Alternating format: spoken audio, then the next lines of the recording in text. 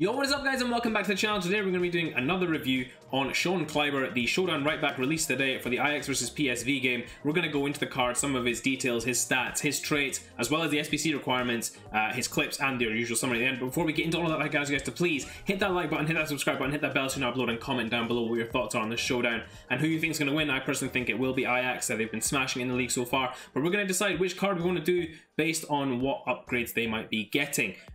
So without further ado, let's get straight into it. This is the team I used them in. It's the same one to the Donyell Malen review. I wanted to keep it constant for them. I played them together in the games that they were doing, so it made it almost a fairer review between the two in terms of seeing the deliverables on the pitch for both players.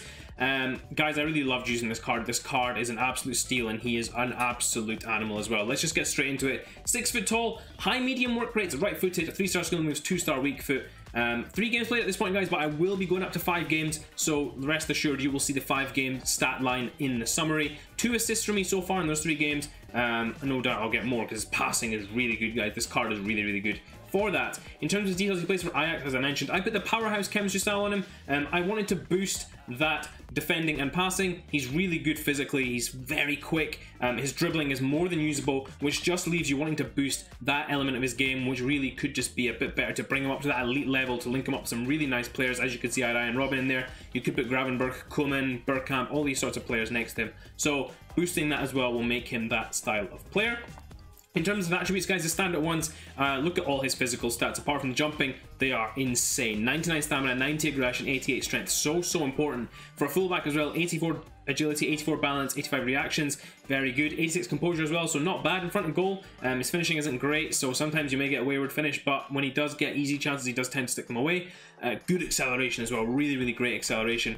The only con I found of this card, guys, other than, of course, his work rates, which is really dependent on what style of player you want. Some people like fullback who stays back a little more, is his heading accuracy, which is actually a little annoying if you're kicking it out from the keeper to the fullback. He sometimes misplaces headers, or in general he just puts them very wayward off corners, because he can win them quite easily given his height, size and strength. So it's a bit annoying not to have a better heading accuracy there. Finally, getting into the player traits, the early crosser trait, I did use this a little bit, but it hasn't been effective for me so far. His passing in general has just been incredible. Long shot taker as well. I forgot to mention, guys, you do have a long shot capability of 88 shot power as well, so he's quite a strong player. You can take long shots with him, but I didn't really test this out. I was so busy linking up the play with him. This card is really fantastic for doing that.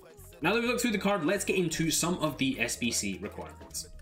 So guys, just getting into some of Sean Klaiber's SBC requirements. As you guys can see here, the SBC cost is 77k on the PS4, 81k on the Xbox. When I was doing this put together and all that stuff, it was 75k and 75k. So again, you can see a little bit of a peak and trough in terms of people wanting to do this card, how good this card is, people wondering how good it is. It will start to peak as people realize how good this Klaiber is. It is going to go up. So guys, get this in quickly. If you want to lock this card in, you will save yourself maybe 15k maybe as well. It's always nice to save a little bit of coin where you can. Overall though, guys, not expensive for a card of this quality. I really do think this card is worth it. I would 100% recommend doing it. Get this SBC done. We'll get more into that in the summary, but yeah, really, really worth it, guys. Really, really cheap as well. Without further ado, let's get into some of the clips that I got with him. So guys, getting into some of Sean Klaiber's clips, and the first one here is just to show you his positioning. So I took control of him at the end there, but you can see there his defensive awareness coming into play there as well. Here again, we're chasing back a good level of speed, and look at the power in that challenge, and that's going to be a recurring theme that you guys are going to see throughout these clips. It's just the power with which he tackles. Now, you can see there, it may look like I made a mistake. I'm actually totally comfortable leaving the winger open there, because look at the power with he goes in with and how quickly he's there as well. I'm totally comfortable leaving the winger with a little bit of space, because as soon as Sean Klaiber gets onto him, I'm going to get that ball, because he's so strong, so quick, so powerful. Again, here, look, we look like we're out of position. Look at the recovery run there against Wilfried Zaha. Lovely speed there, and what a ball this is, just to ping it down the line to Ian Robin. A lot of these clips, guys, you're going to see a recurring theme where he just manages to save, and it's so calm when you're playing with him because he's got good agility as well, good passing. I kind of mess it up here and you think, damn it, that could be a goal. Look at the power here, good strength. Zaha manages to hold him off temporarily, but he just steals the ball back off him, and a lovely ping into the midfield for Bergkamp. Again here, lovely interception, driving out with the ball as well. Lose it at the end there, but we will recover it again.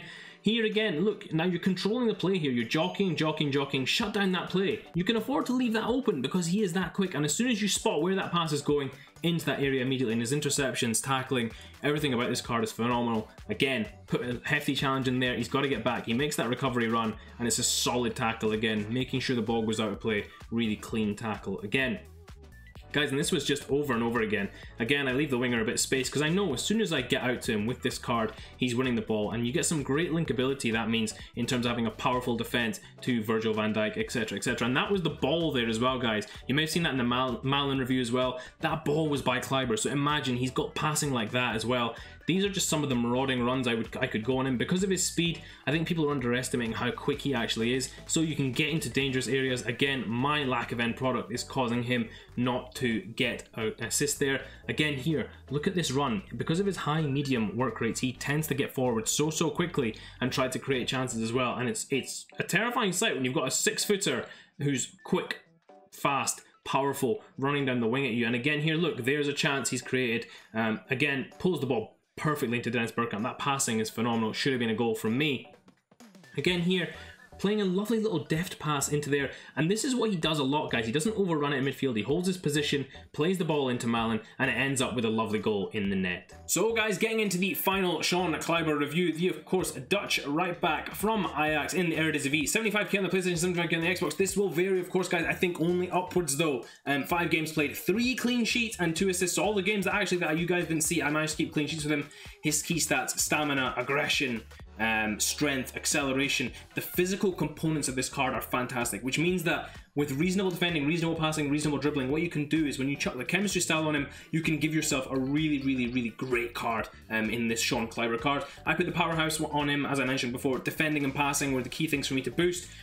With him becoming a great passer, you can ping those long balls down the line, over the top, inside 1-2s, everything with that, and his dribbling as well just becomes phenomenally useful there as well if you need to get out of tight spaces in defense. And his defending needed a little boost. I don't think 84 is high enough. I do like my defenders to be able to tackle cleanly, win the ball well, and strong tackles as well, so boosting that is always a welcome bonus for me too.